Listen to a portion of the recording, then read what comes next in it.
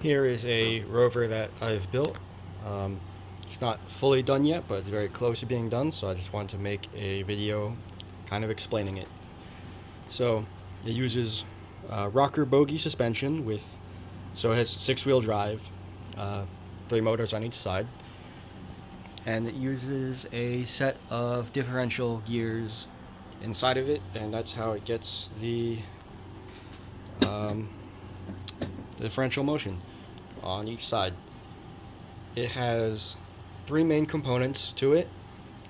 This ESP32 module here acts as a host for a web server, and this ESP camera connects to that web server, as well as my laptop connects to the web server, and it can display a live video feed from the rover. It allows me to control the rover using the WASD keys, as well as to turn on and off the headlights. There are 8 headlights on the front. Unfortunately, the code for the headlights doesn't work. I don't know why it's not working, but that's something I'm working on. Now, if I press the W key, you can see wheels go forward, make the wheels go back, and they can turn in either direction. And he has a little pirate hat as well. The rover is named Captain Morgan, after the world famous pirate. Nah, it's named after the alcohol, but works pretty well. There's a driver here for the servo motors for the steering, and 3 drivers for the DC motors. Each driver can handle 2 motors, so we have the front set, middle set, rear set, and that's how those electronics work. And the camera is wireless completely. It's not the only wiring it has to the rest of the system is power and ground,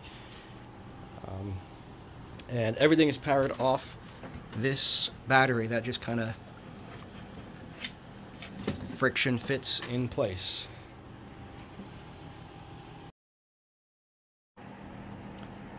A quick demonstration of driving.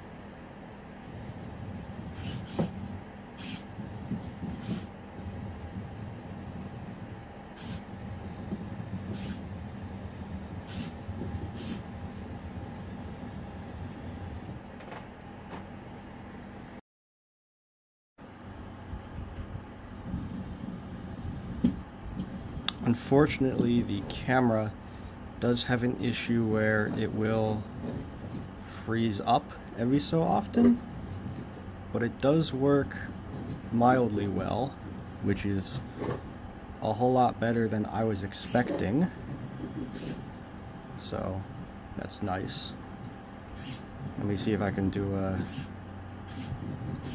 turn around.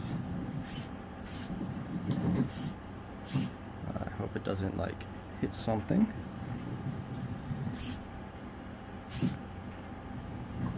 So yeah, so it's drivable using the front camera. It's not the best experience, but it does work.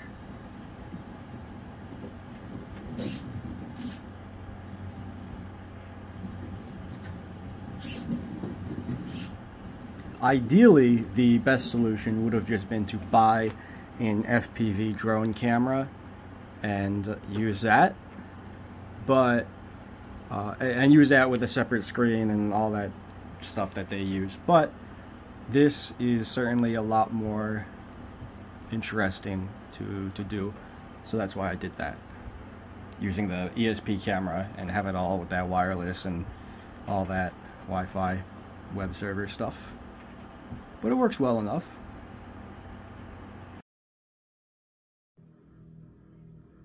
And now I'd like to give some final thoughts on the rover.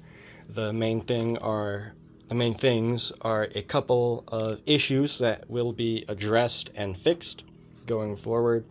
The suspension is downright rickety at times. A lot of flex and stuff in it. Not ideal. As it drives, the wheels tend to like drift apart because there's all this play in it. So I'm going to be redesigning that, fixing that, as well as the headlights. They just don't work. So I will be fixing that. I need that to work because I want headlights. And so there will be another video at some point with the fully finished rover, with headlights working, with suspension fixed. And I'm not sure when that'll be, maybe a couple weeks, maybe not, I don't know. But also soon, because this technically does work, I want to make a video explaining why a rocker bogie suspension. What's the benefit of that? What's the point? What are the gears inside it for? How does it work?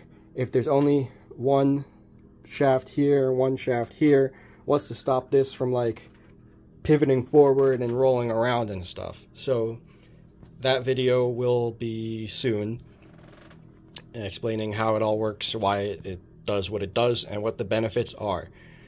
But in the meantime, it's functionally done, in that it kind of does basically everything that it is supposed to.